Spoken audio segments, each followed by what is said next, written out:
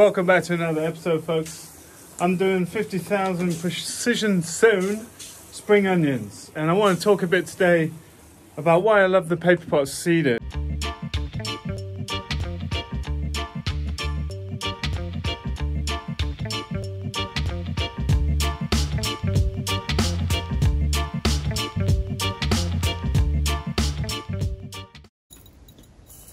What are you seeding there, my love? What is it? I don't know again. Spinach. Spinach. In these 144s. And how many seeds are you putting in each hole? One. Just one? Oh. You are a good little farmer. And this little baby makes moving bales super easy. Someone asked who it's from. Chapman Machinery from the UK. We like it. Winches in both directions. And double wheels are a must. It's super wet on the pastures right now, so this is a good bit of kit. It's a couple of €1,000, but really worth it if you don't have a tractor. Love it. So no calves yet, they're due in the next couple of weeks, but we've had 3 lambs so far, all healthy and looking good, so it's exciting times. Seeing if we can get a few more pink pigs on the farm this year, just to raise them up as food supply for the farm, because our freezer's getting empty. As I said in the video recently, we're not doing much by PAPERPOT this year. We're going to be doing spring onions, leeks and turnips. They're all things that are much more efficient in the PAPERPOT system in my mind. And both with spring onions and leeks, we will multi-sow. So we will have 4 seeds per cell. And especially in the case of spring onions, we're planting them every 5 centimeters on the 5 centimeter chains. Now, it's much quicker to broadcast things like spring onions and leeks in one single tray. You can do that in seconds. We're buying seed 10,000 at a time, and I could just portion that out with a credit card into 5 portions, put 2,000 in a tray, and I've got a bed ready. Now, it's much quicker to seed like that, but the downside of that is when you're transplanting, and that's where the PAPERPOT really comes into its own, because I can put 4 seeds accurately in each little hole, and 2.2 trays will go for one of our 10-meter beds. We're doing 3 rows of spring onions, and we'll have 2,400 odd precision sown seeds in the bed. And that's what we're looking for. If you look at this image, this is what we want. Big bunches of onions you can just pick up and band to make harvesting extremely effective. So componentry wise, these are the standard Japanese PAPERPOT trays, very rigid, really nice aeration. We love these. They're the ones that you can see here. I've done a bunch of seeding already. These are trays that are open-ended from Curly's over in Australia, and we're going to be testing out the Curly PAPERPOT planter, which has got a few different specs on it. So we're going to compare the two as we get into our spring planting. Then we have our spreader board. Spreader board goes with these handles to open up the paper chains. We have a dibbler. Doesn't matter what size paper chain you use, 5, 10, 15 centimeters. They all have 256 cells, so they all work with this dibbler. And then we have our seeder, and I'm using small hold. I think it's 2.8 mil, can't remember off the top of my head. And here we've got coated spring onion seed. So let's have a look at the process. First thing I've got to say is that I'm not using standard potting mix. I'm actually using a stronger compost with animal manures like we would put on our beds.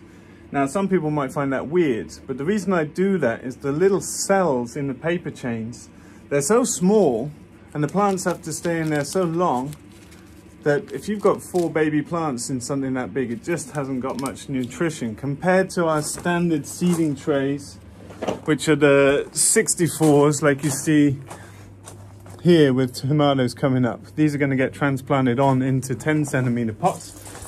But the point being that standard potting mix is much finer, so it's much easier to fill your PAPERPOT trays.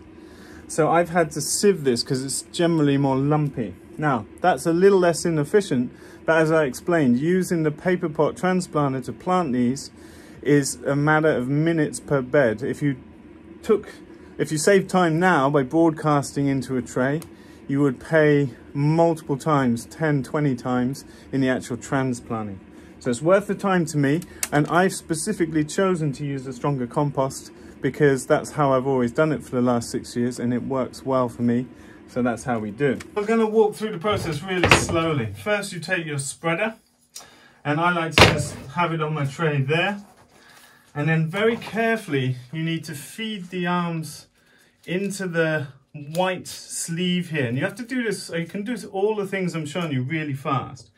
But you want to do this bit really carefully, because if you go out the side, you rip the connection that gives you the ability to pull this chain. So if you go too fast and go out the edges, you destroy the chain. Then you can concertina these out. And you've got to make sure that these fit properly onto the metal framework. And I'll show you up close. The important thing is that the metal pegs tuck in to the actual brown paper, and especially on the end. And it's the opposite way around there. That's super important for holding this out, because this spreader frame is needed until the tray is finally seeded. What happens is you can fill this with soil, and then if you took the frame away straight away, you would get a little bit of a concertina effect, and neither the dibbler or the seeder would line up with the tray. You don't want that. Next we're going to fill. So I'm using quite a lumpy compost, and so this takes me longer than it would if you had a really fine potting mix where you could just spread this around and bash it down and you're done. This one takes a little bit of correction because it's still got a few lumps in from the sieving process. So it's important you focus on the edges. A, because they generally have less material in when you're just pouring material in the middle of a tray. And B, they will dry up a lot quicker, so it's important they are full. Then I give it a good drop. And you can see there's quite a big impact from that. So that allows me to come back over and just really work material into any deficits. Like so, and I'll drop it again. And when I'm confident that's full, I can scrape the top off. And this is where the magic really begins, because this thing just lines up beautifully with the tray. And all you need to do is line up the bottom and top corners. And if they're in the middle of a cell, you know the whole thing is lined up. So quick visual check, bump, you're done. And as you can see, that's a perfectly dibbled tray ready to go. And then the real magic happens. So PAPERPOT seeder has different hole settings. So you have the bottom tray with big holes, and then you have different plates. Here we have the standard 4mm holes. That's for bigger seeds like spinach, etc. Then you have, I think, 8mm holes for even bigger seeds. And then you have your alternate holes. So that means you can double the spacing of any particular paper chain up to 30 centimeters. You can also do the same thing by taping with masking tape just diagonally like that on alternate strips. Up to you, but it's good to have plates if you can.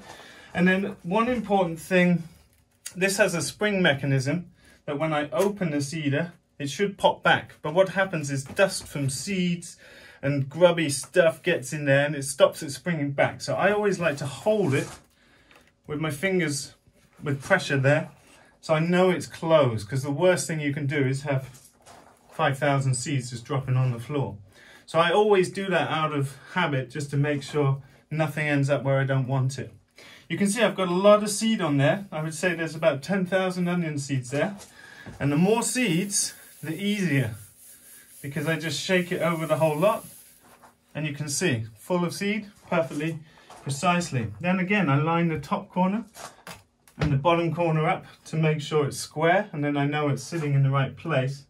Pop that, and then we'll have to come in closer to see. If we look really close, we see some seeds didn't make it through due to the way they tessellate, so we can just pop them, and a quick run over the entire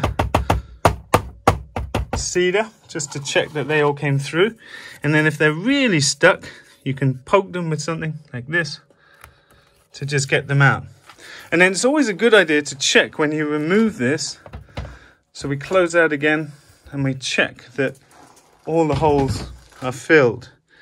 But that's beautiful, much quicker than you could possibly do by hand. And that's going to look beautiful out in the field. Can't wait for these. Final step, is vermiculite. Now, some people don't like to use this. I love it. So all seeds that I plant, I cover with this. It's way quicker than adding more compost, and you get an even covering. And it helps to hold moisture and nutrient up on the surface as plants germinate. That is done. Now you can do this process in a minute flat when you get into a rhythm. And then the next thing is to carefully remove this frame. So I like to just wiggle it to make sure it doesn't cause any disruption. That one's good to label, water, and away we go. Some people have bigger working spaces and they like to have a big setup where you can fill up the compost, fill multiple trays at once. That's fantastic. If you've got space for that, I would be doing that myself. We've got a tiny space. You'll remember if you follow the channel, we're up here where we're seeding in minus 30 degrees sometimes. So we have a very small space for our seedlings, and we're working vertically with that space to minimize the amount of heat we need. So we've got this tiny heater that basically powers the entire thing in our extreme cold climate.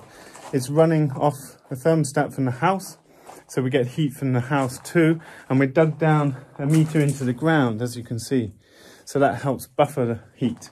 So I like to do it like this because it's minimal energy needed to start our starts. And so therefore I like to work clean. So between each tray, I will clean up and start again. And that's how I like to work. Keep things clean, organized, tidy, and efficient. All right, that's it for another episode, folks. Hope you found that useful and interesting, and I look forward to seeing you in a video soon. Don't forget to hit subscribe and click notifications bell if you haven't already, and you can find details on our book and online training in the links below. See you in a video soon.